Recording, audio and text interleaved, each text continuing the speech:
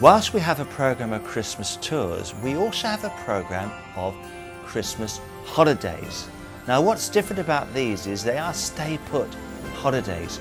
We go to a beautiful hotel in a lovely location and we stay for 7 nights. From here we go out on a whole series of day excursions and activities to medieval castles, to villages or monasteries covered in snow, Christmas shopping.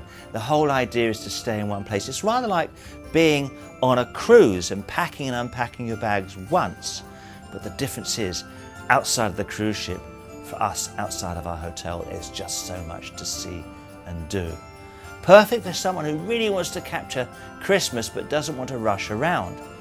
And the experiences are just full, be it in a lakeside in St. Wolfgang, a beautiful spa hotel with a swimming pool and spa that actually floats in the river, or in a village in Austria. And then of course we have our Swiss program. Now these are different.